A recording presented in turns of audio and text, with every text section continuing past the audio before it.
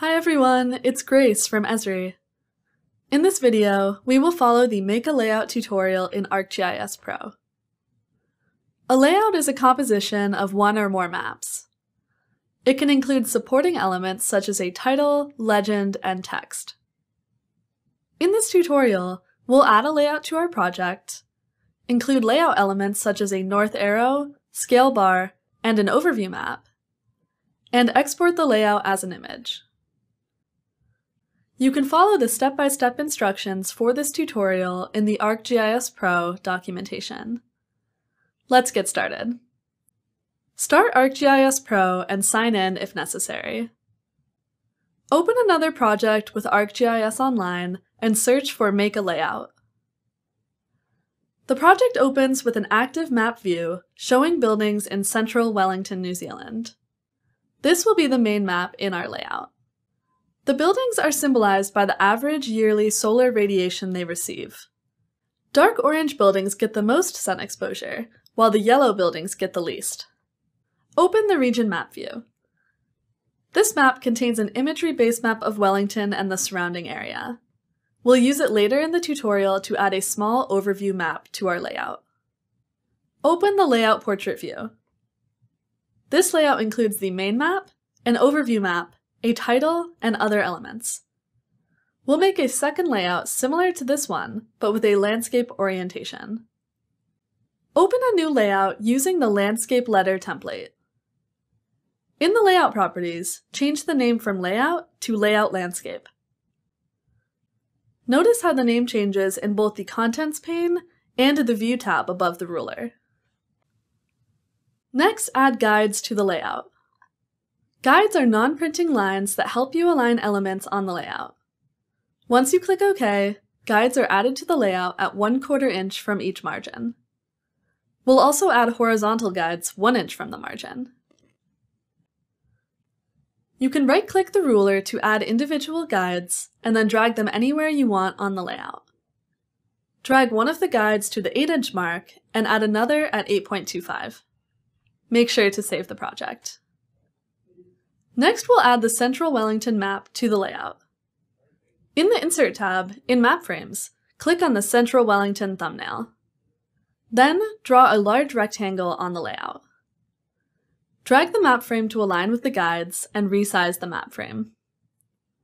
In doing so, notice how you're changing the scale and extent of the map. You can make adjustments to the map rather than the layout when you activate the map frame. To do this, click Activate in the Layout tab. Once you move the map to the desired position, click Close Activation. We'll add a legend, north arrow, and scale bar to our layout. The legend explains the map's symbology, while the north arrow and scale bar provide geographic context. Click the Legend dropdown. Here you'll see different legend formats. We'll go with Legend 6. Draw a rectangle between the vertical guides at 8.25 and 10.75 inches. We can also change some of the default styling.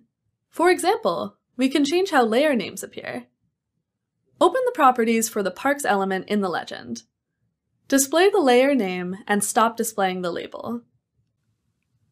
Select the legend item in the Contents pane and uncheck Show next to the title to get rid of the word legend. Let's add a north arrow and place it in the left corner of the layout. Next, we'll add the Scale Line 1 metric scale bar and resize it until the end value is 1 kilometer.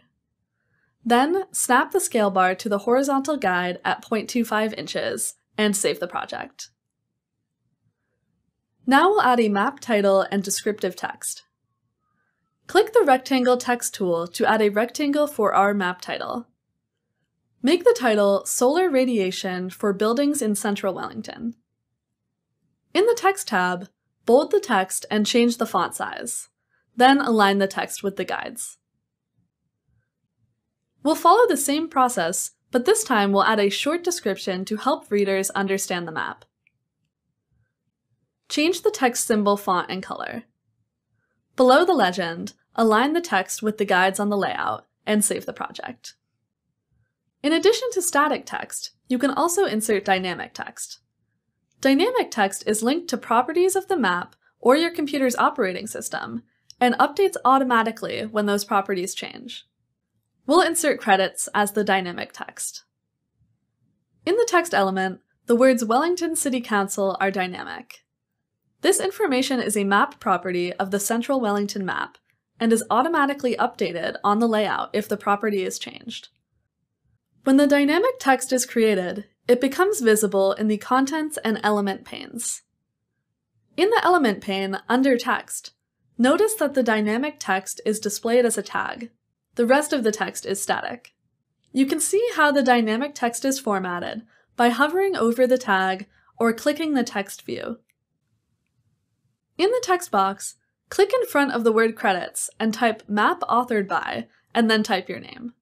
Press the Enter key to make a line break. In the Text Symbol tab, expand Appearance and change the size setting to 8 and the color to gray 50%. Click Apply. Let's create an overview map to give readers context on the location of our study area. Click on Map Frame and select the region thumbnail image. The map frame is added to the layout. Now that we have two map frames, let's rename them to Overview Map and Main Map to avoid any confusion. Click on the Overview Map in the Contents pane. We'll reshape it as a circle to add more visual interest. Drag the Overview Map to the upper right corner and resize it to meet your needs. We can show readers the extent of our main map by using an extent indicator. The default color is black, which is hard to see against the dark background. Click the map frame and in the symbol group, make the following changes. Set fill to no color, stroke to bright yellow, and width to 2 to help the extent indicator stand out more. You can activate the map frame for the overview map and zoom and pan to your desired extent. Notice how the extent indicator moves to stay centered on the extent of the main map. Click the Layout tab and close the activation. Select the overview map in the Contents pane and add a border to help it stand out more. Change the stroke color to gray 50% and stroke width to 1.5. Our legend and text boxes are already distributed fairly evenly, but we can make it more accurate. Press and hold the Shift key and select the legend and blocks of text. Right-click on any of the elements and click Distribute Vertically. Notice how the vertical spacing between the elements is now equal. When your layout is complete, you can export it from the Share tab. Accept the default location or browse to where you want to save the file, and click Export. Once the export is complete, you can view the exported file at the bottom of the pane.